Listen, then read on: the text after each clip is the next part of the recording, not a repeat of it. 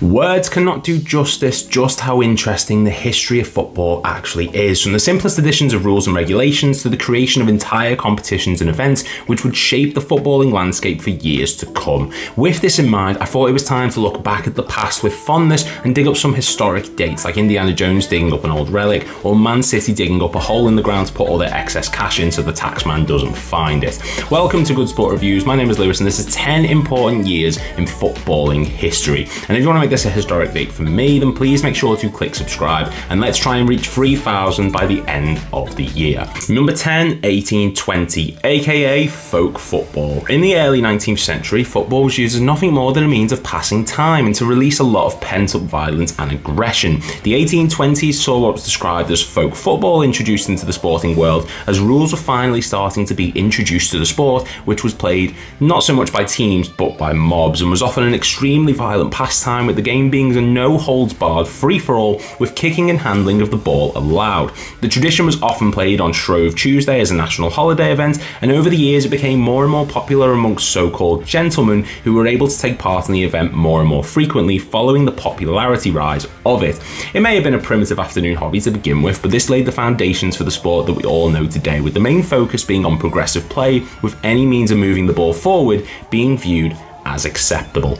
Number 9, 1875, aka the introduction of the crossbar. Do you remember when you were playing football in school or in the street, and you used to put your school bags and jumpers as goalposts, and then someone would shoot and it turned into a massive argument about whether or not it went in?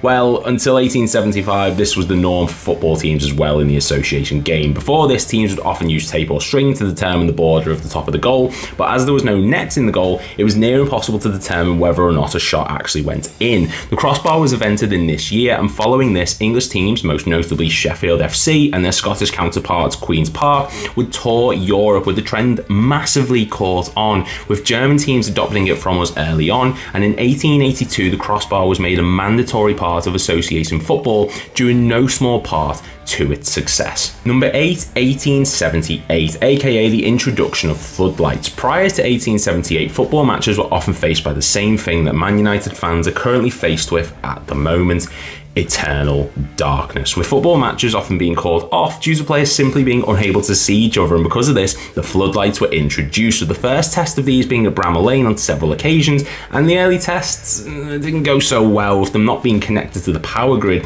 and instead being operated by the use of batteries and dynamos, which were also known as electrical generators. This meant that the lights were unreliable and often would short out due to the magnitude of bulbs inside them, or they simply didn't cover the whole pitch, and sometimes football matches would see the length of their pitch reduced so players could actually participate in them. Other teams like Darwen and Blackburn experimented with floodlights, so mixed results.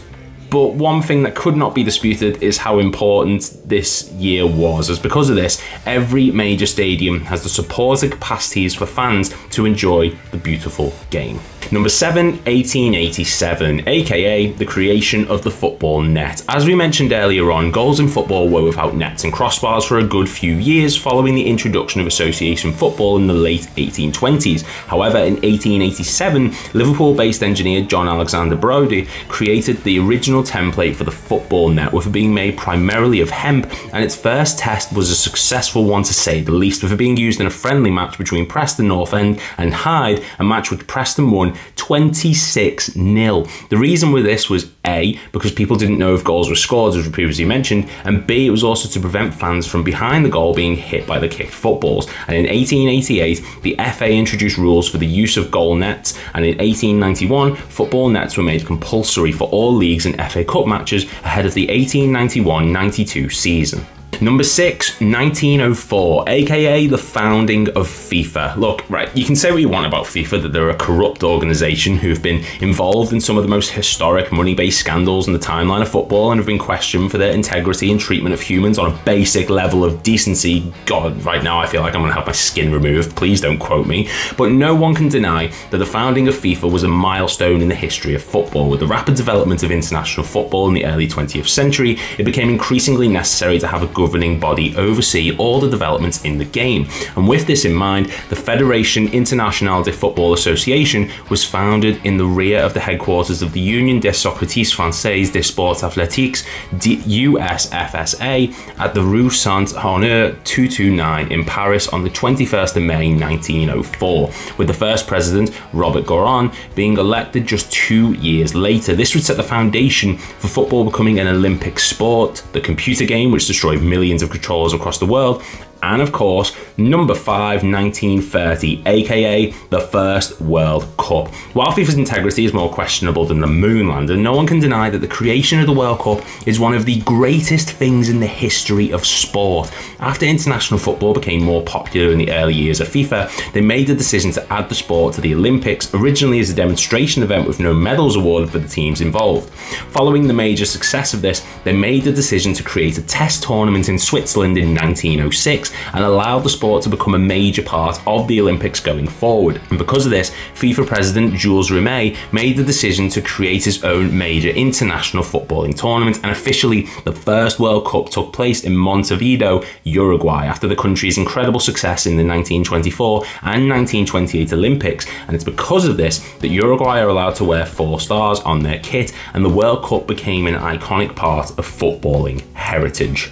Number 4, 1976, aka the start of kit sponsors. Advertisement and football go together nowadays like Simon and Garfunkel or Ten Hag and massive gaps in midfield. But this trend had to start somewhere, and this happened in 1976 when Kettering Town FC played a match against Bath City FC, with the home side's kit being sponsored by Kettering Tyres, following a 4-figure negotiation between the club's chief executive, Derek Dugan, and the company. However, the FA soon demanded that the sponsorship be removed following the sponsorship ban of 1972, which Dugan claimed was never actually written down. Following this, kit sponsorship became the norm in England, with Liverpool negotiating the famous Hitachi deal in 1979, and from then on, multiple clubs followed, like Coventry in 1980 with the Talbot sponsorship.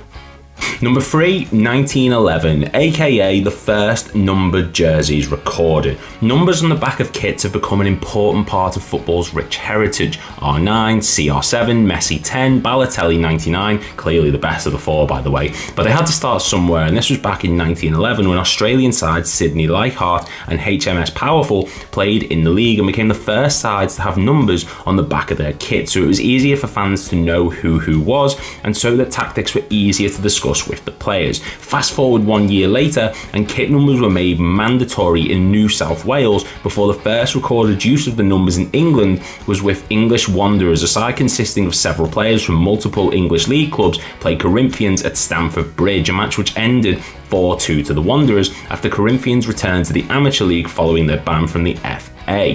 From then on, kit numbers became mandatory across England and beyond, and they remain a vital part of football attire to this day.